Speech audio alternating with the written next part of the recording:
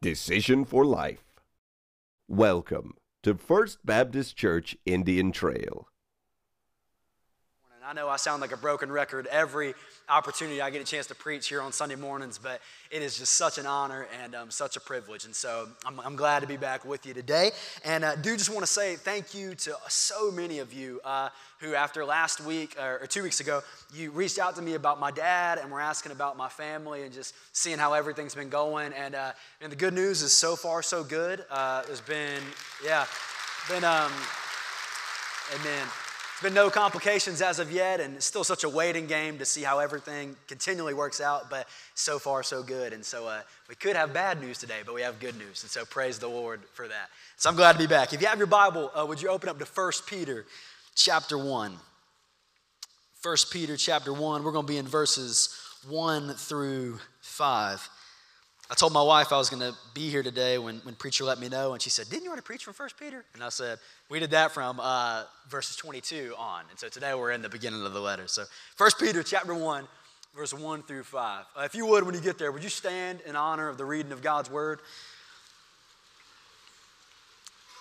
Amen. Thank you. Thank you. I'll give you a second to turn there. 1 Peter chapter 1, we're really going to be in verses 3 through 5, but let's go ahead and read 1 through 5 to get the introduction as well. It says, "Peter, an apostle of Jesus Christ, to those who are elect exiles of the dispersion in Pontus, Galatia, Cappadocia, Asia, and Bithynia, according to the foreknowledge of God the Father, in the sanctification of the Spirit, for obedience to Jesus Christ, and for sprinkling with his blood. May grace and peace be multiplied to you. Blessed be the God and Father of our Lord Jesus Christ, who according to his great mercy, he has caused us to be born again to a living hope through the resurrection of Jesus Christ from the dead, and to an inheritance that is imperishable, undefiled, and unfading, kept in heaven for you, who by God's power are being guarded through faith for a salvation ready to be revealed in the last time." Would you pray with me? Lord, we love you, and Lord, we just come together before you, and Father, we thank you for the ability we've already had to sing to you. You are so worthy of every ounce of praise that we could give you. And I thank you for the opportunity to do what the word calls us to do, to lift our voice and our hands to you this morning. And Lord, I just pray that you would just bless this time now. Lord, I pray that you would empty me of me. Holy Spirit, I pray that you would use me to just communicate what your word has already so clearly spoken. When we believe it's true that your word says the grass withers and the flowers fall, but your word endures forever. So your word needs nothing added to it this morning. It needs nothing taken away from it. So Lord, help me just communicate what your word has already spoken. Lord, I give you praise and glory for the 2 and the 9 o'clock service who've already accepted you this morning. And I thank you for so many who have already been encouraged by your word. And we pray the same blessing over this service now. We love you. In your name we pray. Amen. Amen. Amen. So when I was at Anderson University, that's where I got my undergrad degree in Christian ministry, about 20 minutes down the road from Clemson University. When I was in my undergrad at Anderson, my favorite class, believe it or not, was the preaching class. I loved my preaching class. I loved my preaching professor. And one thing they taught us there in that class was the importance of introduction. The importance of using an opening illustration or opening story so that when you immediately started talking, you gave the audience and the congregation no choice but to listen to what you had to say. And I love thinking about that because Peter totally ignores that advice in his letter right here. Like he just ignores it. I'm not saying it's bad advice because I kind of just did it right there, right? But it's just funny how he does it because I think back to other letters in the New Testament, like when Paul is writing to the Romans or the Corinthians or the Philippians. Paul normally has a nice warm greeting to start off his letter where he typically will say something like, "I thank my God in my remembrance for you." Like I'm thanking God for you, I'm praying for you, and it starts off kind of nice, warm, and encouraging. But I love what Peter does because Peter at the beginning of this letter rushes past the fancy greetings, he rushes past remembering the people, he moves straight past that and gets to his urgent command because he's commanding the people to praise God. He's commanded them to bless the God and Father of their Lord and Savior, Jesus Christ. That's exactly what he says in verse 3. He's well aware of their situations, as we're going to talk about in a second. He's well aware that he's not writing to Christians in the comfiest or coziest settings, but he rushes past all of that. It says, I want to urge you before we go any further to praise God, to bless God together. So the question we need to ask is why do we praise God? I mean, if you think about this is maybe something you've never really thought through, but every Sunday morning we get here, we spend at least 20 minutes singing, don't we? Spend at least 20, 25 minutes. Why do we praise God? One of my favorite chapters in the Bible ever is Job 38. Now, I love the book of Job, and I love Job 38. And it's in Job 38 when God answers Job. Job has kind of been questioning God, and it's in that chapter that God shows up and begins to question Job. And essentially what God does is he just shows off how awesome he is. This is some of the things that we learn about God. It says in Job 38, verse 6, that God has laid the cornerstones of the earth. It says in verse 8 that God shuts the doors of the sea and tells the oceans where to stop. How cool is that? The only reason the Atlantic Ocean is not washed up on us is because God says, right there, that's where you stop. But verse 12, it says that God tells the sun to get up in the morning. But verse 16, that God takes walks in the recesses of the ocean depths. You and I take walks in parks. God goes to the bottoms of the ocean, right? That's what Job 38 says. I love verse 22. It says that God sees where the hail and snow is stored. But verse 25, that God directs thunderstorms. Verse 31, that God has authority over the stars. Verse 35, maybe my favorite, that God sends lightning bolts on their way and they report back to him, here we are. How cool is that? Just a side note, you know there's 100 lightning bolts that strike the earth every second? 1, 2, 3, 300 lightning bolts, and God just sent them every direction. That's what Job 38 says. How cool is that? Job 39, verse 39 says that God feeds the mighty lion, but then it says in verse 41 that he feeds the lowly raven. You come away from chapters like that and you can only draw one conclusion. You and I serve an awesome God, right? I mean, we serve an amazing, incredible, awesome God. And here's what I want to challenge you with this morning. If that was all God ever did, that would be enough for us to worship him. Like if all God did for you today was just tell the sun to get up, if all God did for you today was tell the sea where to stop, if all God did for you today was in the most recent thunderstorm we had, he didn't say, hey, lightning bolt, their house, right? Like if that's all that God has ever done for you, he's worthy of our praise just because he's that stinking awesome, isn't he? He's that incredible. But what I love is what Peter writes here. He says that we don't just praise God because he's some distant, like off-put being that's just kind of spun the earth into existence and then stepped back and let it go. No, we praise God because God has intervened into our story. Or maybe I should better put it this way. God has, by his grace, allowed us to be a part of his story. That God has graciously allowed that because look at what God has done for us. It says, blessed be the God and Father of our Lord and Savior, Jesus Christ, who according to his great mercy has caused us to be born again. See, we praise God because you and I have been born again. Let me remind you this morning, you cannot take credit for being born. That's as far as I'm going to go. But I just want to remind you, you can't take credit for being born this morning, right? You can't. Same is true physically, but it's also true spiritually, isn't it? I mean, I love Ephesians chapter 2. What does Ephesians chapter 2 says? It says that you and I were dead in our sins. If you and I are spiritually dead, guess what? You and I can't act on our own behalf, can we? If I'm spiritually dead, then I can't help myself. So we needed an outside party to intervene into our life and do what I am unable to do. And the Bible says that according to the grace of God, he looked at dead people and made them alive. Isn't that awesome? And here's what I love the Bible says. We need to make sure we understand this because the Bible says according to his great mercy, not according to yours and mine potential. You with me? Not according to like, oh man, they might have something awesome to bring to the table. No. The Bible says that he has made us alive according to his great mercy. God acts because he's great, not necessarily because you're great. You catch that?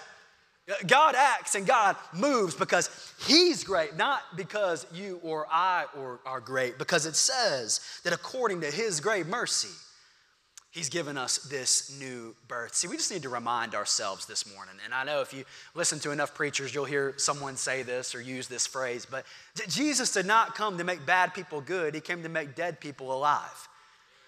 So if you're watching this or you're here this morning or watching it online and you're thinking that this is going to be like 7 tips to a better life, like you're at the wrong place. Right? I'm glad you're here, and I think the Bible has principles that make your life and my life better, amen? Like I think it does, but is that the point of what Jesus is doing? No. He came to make people who were dead, who were far from God, alive. So why do we praise God? Not just because he's some distant, far off God who spun the earth into motion and then set back. No, we praise God because we've been given a new birth. We've been born again. And here's what I love. You ready?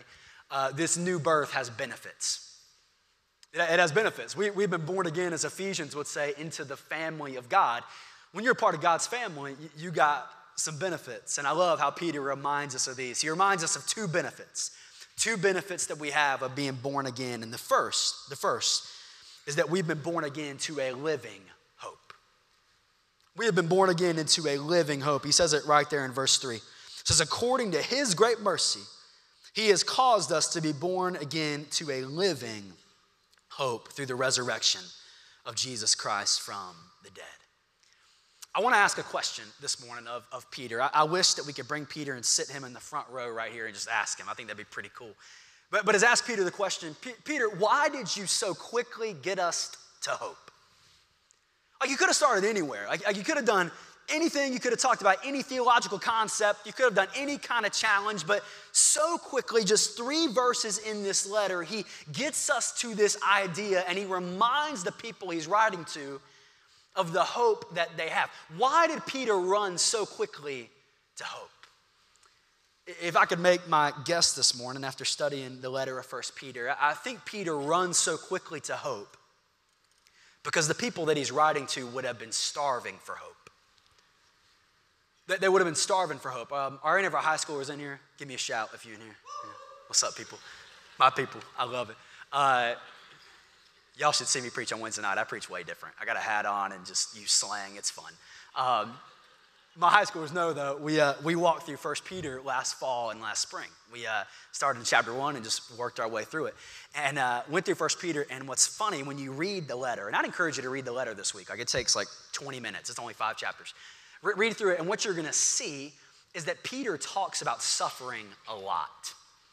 So I know you're like, Justin, you're a high school pastor and you talked about suffering like every week. Yeah, we did. Suffering for doing good. That's what we talked about a ton, right? Because that's what the Bible talked about. See, Peter's writing to people. He's writing to Christians who are not experiencing the coziest of circumstances while following Jesus. He's not writing to people who let's just be honest, let's be real with one another. In Indian Trail, no one's really going to still, maybe there's some people, but still the majority of our town's not going to really look weird at us for being at church on Sunday morning. Right? I mean, let's just be honest with one another. I know there's some, but not the majority, right? The people that Peter's writing to, that's not true of them. These people are receiving persecution for following Jesus. They're following Jesus in their workplace. They're following Jesus in their homes. They're following Jesus in whatever public sphere of life they're in. And life has not necessarily gotten easier, but it's kind of gotten harder. And he's writing to these people, and I got to assume that these people reading this letter, they were starving for hope because they might have even been asking the question, is following Jesus worth it? And I know we're not supposed to ask questions like that on a Sunday morning. I get that. But they're following Jesus, and there's a good chance that the recipients of this letter had seen friends beaten for their faith. There's a good chance that these people had seen family members lose jobs or lose friends, or maybe even they themselves have come under intense persecution, not for doing evil, but for doing good. And maybe they were beginning to ask the question, is it worth it to keep following Jesus? What hope do we have that this is worth it? And I'm just going to be honest, maybe we're not under the same circumstances, but I think over the last few months, just in talking to high school students and talking to families, it seems like we are in a world right now that's starving for hope, aren't we? where so many people just feel hopeless. So many plans were made for 2020. So many goals were set out. And then this pandemic has wrecked so much of it. Or maybe it's not even pandemic related for you. And there's just events and issues going on in life, and you're tempted to feel hopeless. I love what Peter reminds us of, that we don't have just a normal version of hope. He could have just said, this is what I love. When I took classes at Anderson University, I learned this phrase that I teach our high school students a lot, because I want our high school students to know how to read the Bible, right? I want them to know how to read the Word, and there's a phrase that I tell them often, and that phrase is this: choice implies meaning. Choice implies meaning. Here's what I mean by that. I believe the Bible is the Word of God. Amen? It is inspired by the Holy Spirit. 2 Timothy 3:16, that all Scripture is God-breathed and is useful for teaching, rebuking, correcting, training up in righteousness. Like every word in this book is inspired by God. It does not need us to add anything to it. It does not need us to take anything away from it. It is the Word of God. So with that being said, I don't believe there's a word here by accident. You with me? I don't believe it's God was inspiring Peter to write, and then Peter wrote a sentence, and God was like, man, Peter, listen up better. Like, I don't think it went that way, right? And so when we see a word in here, choice implies meaning. That means that every word is there on assignment. Every word is there by the inspired hand of God. And I love that Peter did not write this. But Peter did not write, blessed be the God and Father of our Lord Jesus Christ, who according to his great mercy, he's given us new birth into a hope. I'm so glad he didn't say that. He could have, right? I mean, he could have said that, but Peter, under the inspiration of the Holy Spirit, how does he say it? He says, praise be the God and Father of our Lord Jesus Christ, who according to his great mercy, he's given us a new birth into a living hope. See, our hope is better than just a normal version of hope. Our hope is better than any kind of superficial hope that the world can offer. We have a living hope that is rooted in the empty tomb of Jesus. Because what does verse 3 say? It says, to a living hope through the resurrection of Jesus Christ from the dead. So it's a public service announcement for you this morning. Easter is a bigger deal than just one Sunday a year. Like, I love Easter. Like, Easter is like one of my favorite Sundays ever. I love it. But here's the reality. We're celebrating the resurrection this morning just as much as we are in April. We're celebrating the fact that the tomb is no longer occupied, but Jesus is alive, right? That's what we're celebrating. See, this resurrection hope that we have is something that's far bigger than just one Sunday a year. It is something we take every single day of our life. This living hope that we have. See, think about this. If it's a living hope, and our hope is in Jesus who beat death, then not even death can touch your hope or my hope. You get that? Not even death can touch the hope that you and I have in Christ. And so here's just what I got to think. Should we not, as Christians, be the most hopeful people on the planet? Should we not be the most hopeful people in our families? Should we not be the most hopeful people in our schools? Should we not be the most hopeful people in our jobs? Should we not be the most hopeful people on our Facebook pages? You laugh because you know it's true. Should we not? Because listen here, if death cannot touch my hope, then economic uncertainty surely cannot touch my hope. If death cannot touch my hope, then whatever issue arises tomorrow surely cannot touch my hope. If death can't touch my hope, then a pandemic can't stop my hope. If death can't stop my hope, then no matter who wins in November can steal my hope, right? We have a living hope that is rooted in the empty tomb of Christ. If you don't hear anything else I say, Resurrection Sunday is bigger than just one Sunday a year. That it is a reality of every day of our life as a believer. And I got to tell you, too, I think the hope that Peter is talking about here is deeper and it's greater than just saying, Jesus, I hope you make my Monday better. He might. He really might, but we have to reckon with the people who received this letter. Some of them received this letter, we'll just say on a Sunday. They received this letter on a Sunday, and Monday they were persecuted again for their faith. So let's reckon with that for a second. So this hope that he's talking about is so much greater than just, Jesus, will you make my next week better or my tomorrow better? It is a hope that, as Hebrews says, is an anchor for our soul. That even if death comes knocking at our door, man, I have a living hope that just as God did not forsake his son to the grave, God will not forsake me either. It's a living hope. This new birth, we praise God for it, don't we? We praise God for this new birth he's given us, and this new birth into his family has benefits. And the first is that we have a living hope. But the second thing, the second benefit we get is that we have been born into an inheritance. When you think of an inheritance, what do you think of? I don't know about you, but I think of like a grandparent or great-grandparent that passes on, and what do? They leave you money, right? They leave you things. They leave you stuff as an inheritance. I want you to do something with me for a second. Imagine the craziest inheritance, physical inheritance that you can possibly imagine. I know for me, my mind goes to Jeff Bezos. Is it Bezos? Bezos, the Amazon guy, right? Last I looked, he's worth like 150 billion or something. Yeah, billion, not million, billion. Crazy, right? Crazy amount of money. Can you imagine the inheritance that his kids are going to get? I don't even know if he has kids, but for the sake of this illustration, he does, okay? He should have looked that up, but just imagine he does. Can you imagine the inheritance that whoever he leaves that behind to is going to get? I mean, I can't even begin to fathom how you spend that money. Like, what do you do with that? How many people you can help with that? I mean, that's just an amazing, incredible number to think of. But I got news for you. Even the biggest earthly inheritance that you and I can begin to possibly get our mind around, guess what? That inheritance will one day run out. It will. It might not run out in the next generation. It might not run out in the generation after that or that after that. But guess what? Even if it doesn't run out in your lifetime, I have yet to see someone be died and buried with a credit card in their casket. I know that's dark, but listen, you ain't taking nothing with you, right? So why here's just a thought. Why do we work so hard and put so much effort in stuff that really doesn't matter? Because this inheritance, even the craziest inheritance you can think of, ultimately will run out. But guess what? We have good news, believer. That is not true of the inheritance that you and I have in Christ. It is not true. I love what Peter says.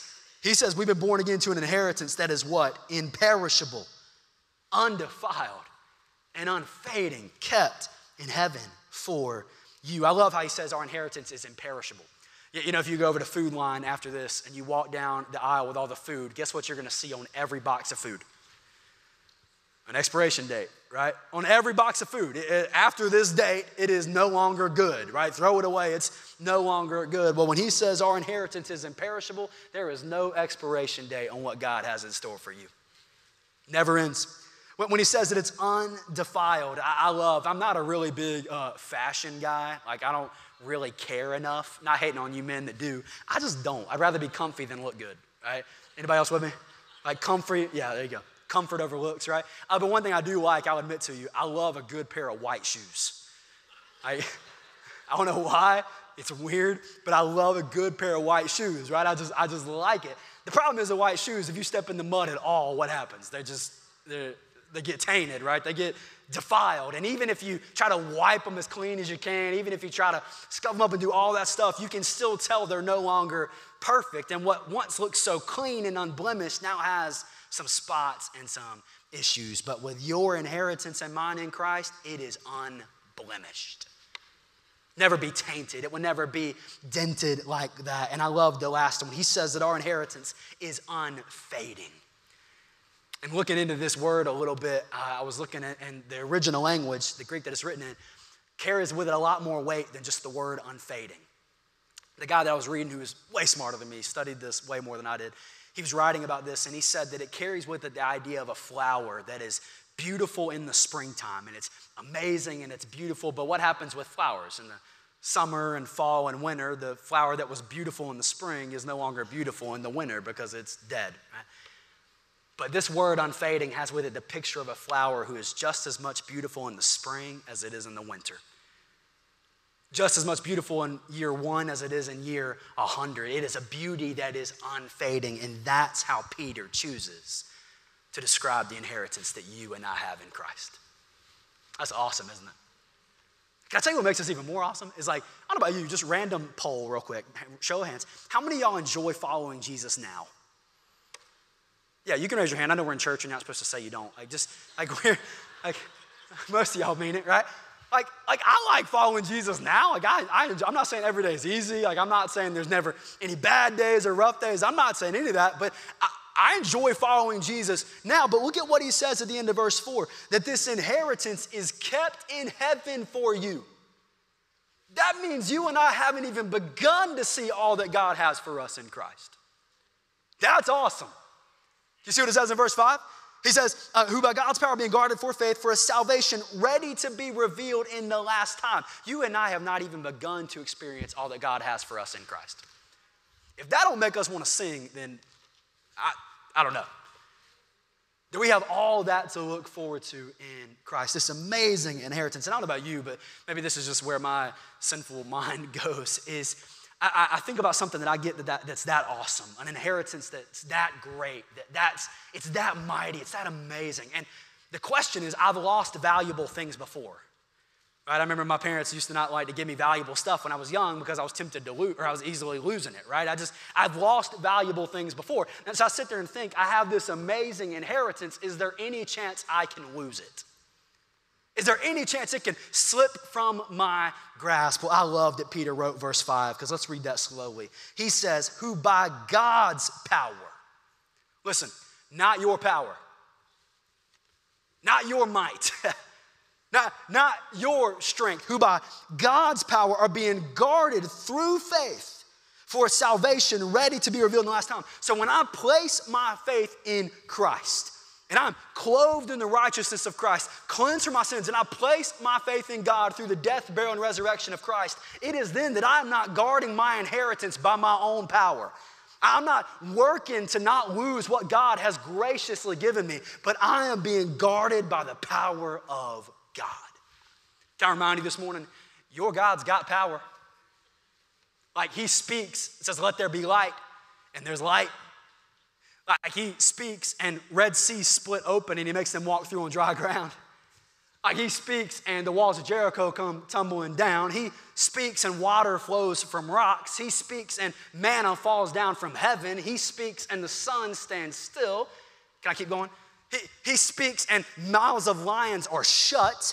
He speaks and a widow's oil never runs out. He speaks and when Jesus is on the earth, he speaks and the waves are calmed, the thousands are fed, the blind begin to see, the lame begin to walk, the deaf begin to hear, the dead begin to live. He's got power. He's got power.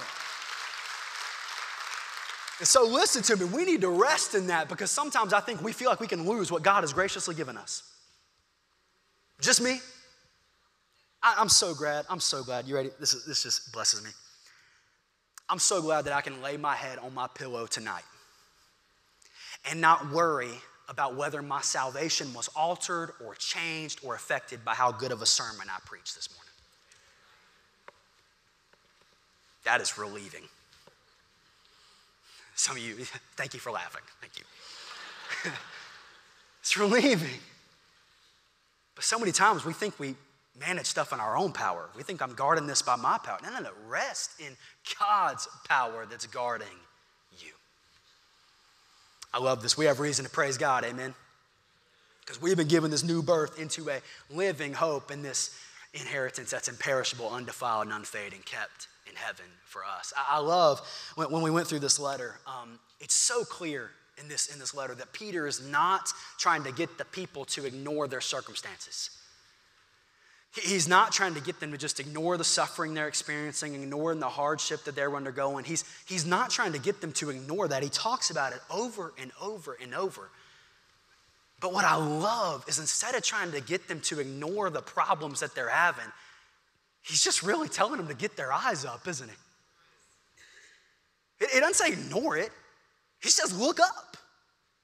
Because, you know this is true, right? When we get to focus on the stuff going on in this earth and stuff going on in our families and our issues, and our only focus is on earthly, temporal things, we are so tempted to just be so depressed, aren't we? So tempted to feel discouraged, so tempted to lose heart. And Peter's writing to these believers saying, I'm not ignoring the junk you're going through. I'm not ignoring the persecution and the suffering, but let's stop for a minute and let's get our eyes up and praise God for all he's done for us. I wonder, what changed for Peter? What changed for Peter? You say, what do you mean, Justin? Well, I remember back in the Gospels, there's the story where Jesus is talking with his disciples, and he asks his disciples this simple question. He says, who do you say that I am? The most important question you will ever answer, right? Who do you say that I am? And a disciple speaks up and says, you are the Christ. You're the Messiah. You're the Son of God. It's the first declaration in the Gospels of a person acknowledging who Jesus is. Anyone remember what disciple said that? It was Peter, right? It was Peter. And then, if you know the story, the very next paragraph, Peter goes from a great moment to a terrible moment. Right? And Jesus, for the first time in the Gospels, begins to start talking about the things that he's going to have to suffer. He says, I'm going to be betrayed. I'm going to be falsely accused. I'm going to be whipped, beaten, mocked. And he says, ultimately, I'm going to die. But 3 days later, I'll rise again. But he says, I am going to suffer a lot. And this loudmouth, boisterous, know-it-all disciple steps up to the Son of God. And with the breath from his lungs, the very breath that the Son of God gave him, right? He starts telling Jesus, come on, man. Like, at this time, Jesus was popular, right? I mean, thousands are following Jesus. I mean, Jesus is the thing in town. Everyone loves Jesus. Jesus, you're not going to have to suffer? Are you kidding me? Like, you got crowds following you right now. Jesus, the crowd loves you. You're not going to be handed over, betrayed. Like, Jesus, you don't know what you're talking about, bro. You are not going to have to suffer like that. What disciple said that? It was Peter, right? Here's my question. What changed from Peter of the Gospels in that moment where he's looking at Jesus saying, you don't have to suffer?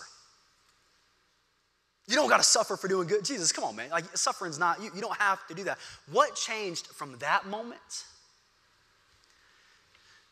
to when he writes this letter to believers who are suffering and doesn't tell them they're doing it wrong, doesn't tell them to just hit the eject button and get out? He says, suffer well and take hope while you're there. What changes between Peter of the Gospels and Peter here, where he writes to believers in suffering and tells them to praise God in the midst of it?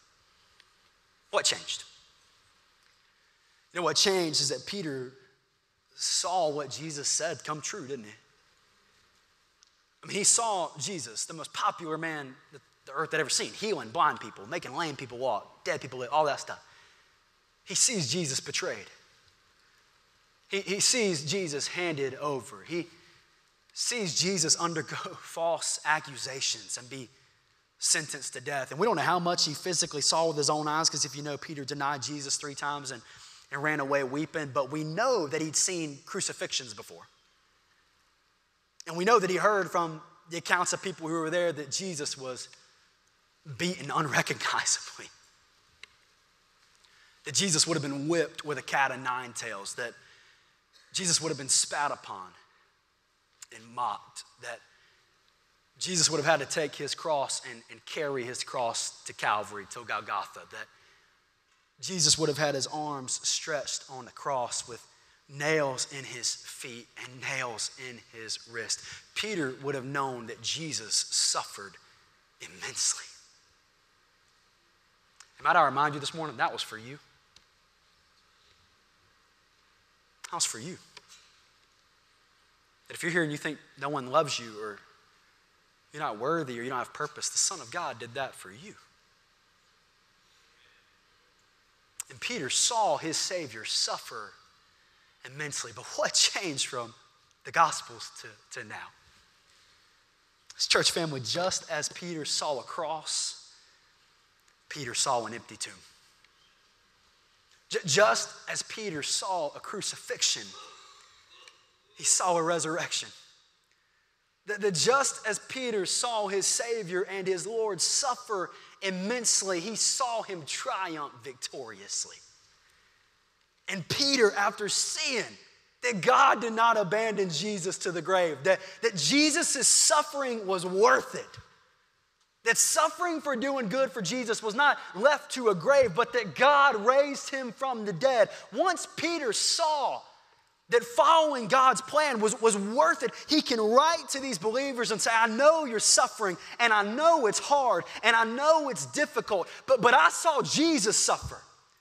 I saw Jesus spread his arms and die on a tree, but his story did not end in suffering. It ended in resurrection. So the same is true for you. So wherever you are, praise God.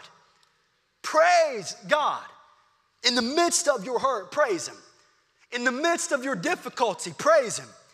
In the midst of your bad weeks, praise him. In the midst of your great weeks, praise him. In the midst of your good mornings, praise him. In the midst of your bad evenings, praise him. Wherever you are, praise God.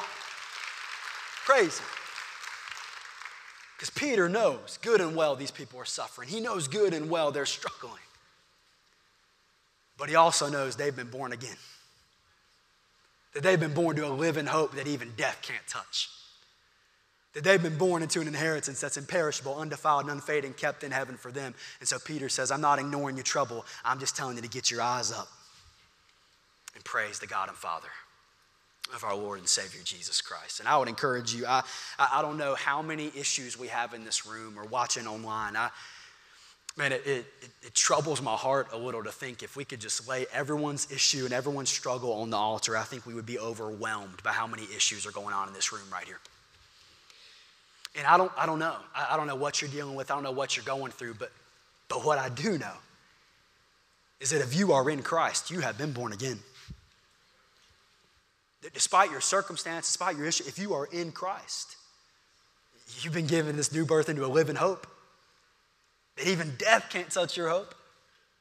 I don't know what you're going through. It might be hard. It might be the hardest moments of your life. But what I do know is if you're in Christ and you have an inheritance that's imperishable, undefiled, and unfading, kept in heaven for you.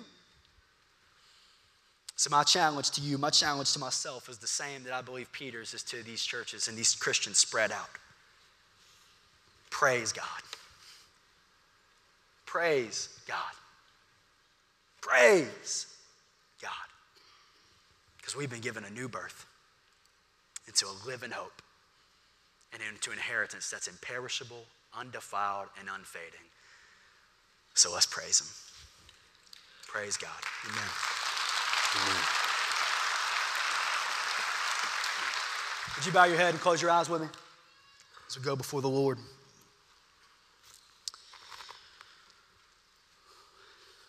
Lord, we love you, and Lord, we love your word this morning. God, I thank you. God, I thank you that according to your great mercy, you acted on our behalf. God, not because of my potential, not because of my ability, not according to your great mercy. Lord, I thank you for that. I thank you that by your grace we've been born again. You didn't come to make bad people good. The gospel certainly does that, but it most importantly makes dead people alive. And I thank you for giving us new life in Christ. I thank you for the living hope that we've been born into, that not even death can touch our hope. Lord, may we be in this room the most hopeful people on the planet. May people notice in our work. May people notice in our families. May people notice on social media and everywhere else. May people notice that we are just hopeful people because we have a living hope through the resurrection of Christ. Lord, may we be reminded that we have been born again into an inheritance that's imperishable, that's undefiled, that's unfading. May we fix our eyes on the fact that we've not even begun to see all that you have for your children. And oh, what an incredible thought that is. Lord, we don't ignore the difficulties, we just look above them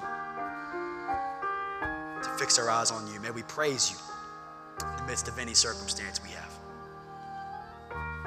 With every head bowed and every eye closed, I just want to ask, just so I can pray for you. I asked this in the first service and it was too many hands to count. I just want to know to pray with you and pray for you. But how many of you would say, Justin, the last few months, maybe it's COVID-19 related, maybe it's not at all. Maybe it's just issues and struggles of life. But you said, Justin, I needed to be reminded this morning of the hope that I have in Christ. I needed to be reminded that I'm not hopeless, that I have a living hope. If that's you, would you raise your hand? If that's you. Amen. I see you. I see you. Believer, I want to encourage you. I think sometimes we can be tempted to think we're the only one going through stuff and dealing with things, and people around you just raise their hands with you. We're in this together. And I pray that all of us, but you especially, raise your hand, that you fix your eyes on Jesus, the author and perfecter of our faith, and the hope that we have in Christ and the inheritance that we have as well. But I don't want to let the morning pass. This morning at 9 o'clock, we had two young kids give their life to the Lord. And maybe there's some of you today, you're hearing me talking about this hope, and you will say, Justin, I don't know what you're talking about. I hear it and I'm understanding it, but I've never been born again. I don't have this hope, this certainty that you're talking about. And maybe today is the day that you turn from your sin and you begin to place your faith and trust in Christ. You can experience that new birth before you even walk out of the door. You say, Justin, I don't have that hope, but today is the day I want to place my faith and trust in Christ. If that's you, with no one looking around, if that's you, would you just raise your hand so I can see you? Wave me down if you have to. Say, Justin, I want to place my faith and trust in Christ today for the first time. Amen. If that's you, or if you're online, comment online so our pastor on staff can talk with you. But if that's you, I'd love to talk with you down here front this morning. Lord, we love you. We thank you for your word. Thank you for the hope that we have and the inheritance that we have to look forward to. May we praise you in every circumstance of our life. In your name we pray. Thank you for watching Decision for Life. Our location, life group, and program information are available online at fbcit.org. We hope you will take the opportunity to join us in person. Thank you from the family of First Baptist Church, Indian Trail.